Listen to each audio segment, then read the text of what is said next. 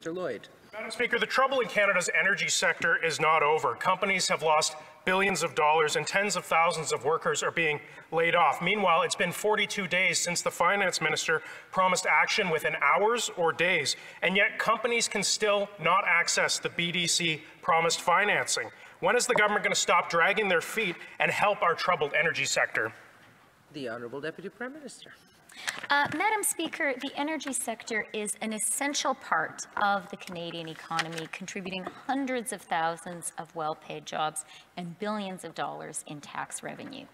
That is why our government strongly supports the sector, and it's one reason why we were very proud to announce more than $1.7 billion in support to clean up orphan wells. That support is going to put thousands of workers in Alberta, in Saskatchewan, back to work, and that is a good thing. Madam Speaker, Mr. Lloyd. That's a drop in the bucket compared to what's needed, but